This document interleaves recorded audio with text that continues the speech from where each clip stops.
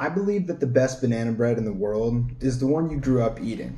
I know for me, no matter how much my tastes have changed or how much I've learned about baking, I've never even tried to beat my mom's banana bread simply because I think it's the best, and no pastry chef in the world can beat it. But today, I'm gonna try.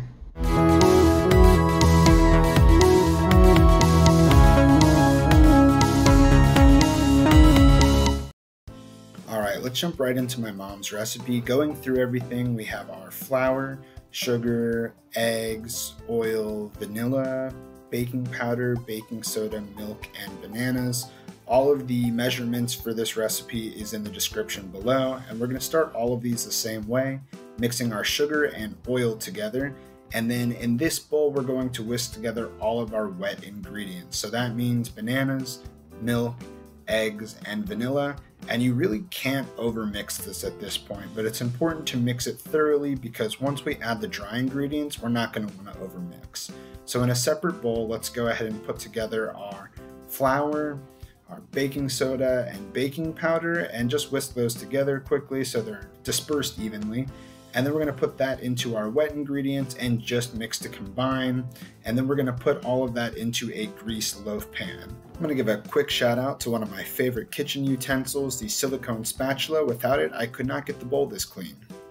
Anyway, this is going to go into a 350-degree oven for 55 to 60 minutes, depending on how hot your oven is, and out comes a beautiful loaf of banana bread. And while this recipe certainly has some flaws, like why is there no salt in this recipe, it's super easy, it's what I grew up on, and it's delicious. So thank you, Mom, for finding this recipe wherever you found it. Upgrade take 1. So you're going to see many of the same ingredients here with a handful of substitutions. Those being white sugar to dark brown sugar, oil to brown butter, milk to sour cream, the addition of salt, and a little extra vanilla extract. I'm not really going to walk you through these steps because it's the exact same process. Wet ingredients, dry ingredients, you get it. The thought process behind all this was that I really love brown butter. I think it's the most delicious smell in the whole world. And I really like my cookies with brown butter and brown sugar, so let's try it out with banana bread. And it was simply that easy. I didn't change the measurements, I didn't really change much other than I thought it would be a nice addition. And then I saw online that a lot of people like to put sour cream in their banana bread because they think it adds a moistness element and adds a little bit more fat, which helps keep everything tasty and, you know, more fat, more flavor. As you can tell, the brown butter and brown sugar really made this batter and subsequently the loaf quite a bit darker than the previous one. But the moral of the story for this whole video is you're still gonna get banana bread. And looky there, a perfectly golden, delicious banana bread. Plop it out onto your wire rack the same way you did the previous one, and now you have 2 banana breads.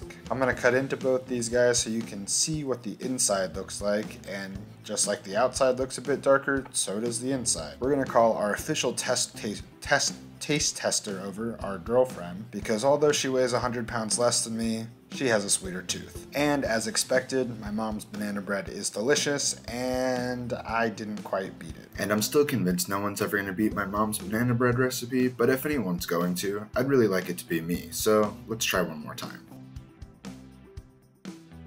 Alright, take 2, let's talk about what didn't work in take 1. So as much as I love brown butter and brown sugar in my cookies, I don't think they worked in my banana bread.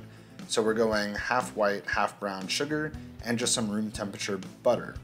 Butter over oil, I think it's got better flavor. But unless you're using a KitchenAid, you're never going to get this to incorporate correctly, so you really need to use melted butter rather than room temperature. So let's do a little camera magic, and now it's melted. Anyway, now that that's all melted, we're going to move on mixing up this batter the same way that we have the last 2 times. Only other change we made to this recipe is that we omitted baking powder and we only have baking soda. After a little bit of research, it just kind of seemed like overkill. So you might be noticing that at the end of the day, all of these recipes side by side really don't look that different from one another, but then again, what 2 recipes of banana bread really do? And that's kind of what I'm trying to get at. I'm trying to encourage you to maybe play around with your recipe, change the amount of oil, change the amount of flour, make substitutions here and there and have a little bit of fun with it. And at the end of the day, no matter what you do, you're probably going to still end up with something pretty tasty and pretty reminiscent of banana bread. There we are, another golden delicious banana bread. Let's take a second to talk about chocolate chips and nuts. It's not the way I grew up eating banana bread, and I never really developed a taste for it. But if you want to add some, maybe add half a cup or so right before you put it into the loaf pan. In the meantime, I'm eating this banana bread with my official taste tester, and we really seem to like it. So what started out as a quest to beat my mom's banana bread recipe really just turned into an exercise in showing you how to make adjustments to recipes. Whether you're trying to one-up a recipe or just make substitutions based on what you have at home, I hope this is a little bit of an insight into what making substitutions will do and makes it a little less daunting.